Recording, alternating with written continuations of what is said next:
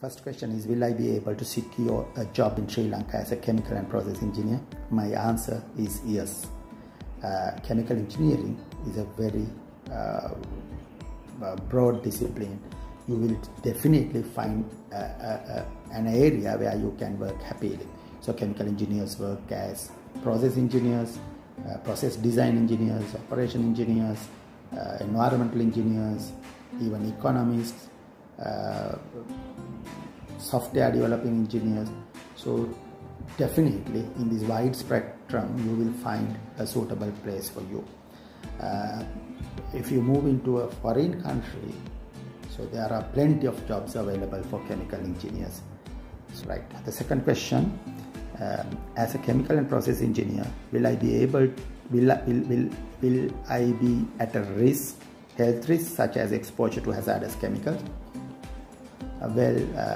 These chemicals or materials have different characteristics. Not all materials are hazardous. Things like food materials, pharmaceuticals, milk powder, etc., they are harmless materials. So chemical engineers work in those industries, they have actually a zero risk. On the other hand, some chemical engineers may need to work with pressurized systems, high pressure gases, explosive gases, toxic chemicals, etc. But the good thing is that in our undergraduate curriculum, our program, we teach and train our students how to tackle in these hazardous environments. Right?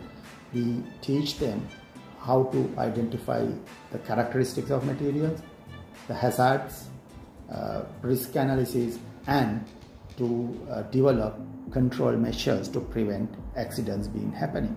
So being a chemical engineer, I am proud to say that we may be the only engineering discipline in this country who teaches safety and health and the procedures to prevent accidents from industrial setups. So my answer to your second question is that yes, there can be risky events, but chemical engineers know how to prevent people being exposed to these hazardous environments. Right. The third question is, studying chemical and process engineering difficult? That involves a lot of field work, design work, etc. Engineering is always a difficult discipline, irrespective of what specialization you are in. The society is expecting a lot from an engineer, so engineers need to work hard. In our chemical engineering curriculum, we gradually increase the workload of our undergraduate students from second year to third year to final year. When you enter into final year, you will be work mostly on your own. You are doing designs, research, writing reports, presentations, etc. This is what you have to do in the industry.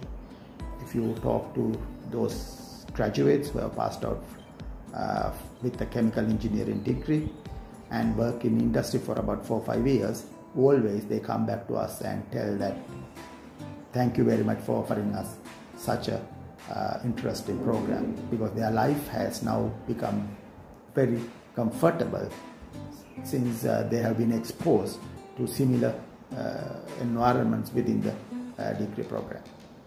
Therefore, my answer to this question is no, you will not be heavily overloaded, but we will expose you the real and industrial environment.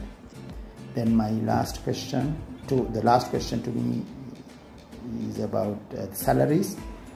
Of course, chemical engineers are the highest paid engineers in developed countries. Just go to Google and search comparison of salaries among engineers. You will find that in all developed countries, chemical engineers are the highly salary paid engineering profession or the engineers. The reason is that they add value to the raw materials. Raw materials are cheap, but chemical engineers add value and produce very expensive products. So companies earn money because of chemical engineers, therefore they pay chemical engineers with the highest salary. Even in Sri Lanka, the situation is not much different. If I speak myself, Before I joined this university system, I worked at two places, one private sector, the other government. I was recruited to a nominal salary any other engineer would be getting, but in 6 months' time my salary was doubled. The only reason is that I have met the expectation of the company. So if you can deliver, they will pay you high salaries. But in the government sector, my second job, I was paid the same salary as any other engineer. There will be a lot of chemical industries coming up and setting up in our country. So for you, I'm sure that you'll be able to find a very good job with very high salaries and job satisfaction.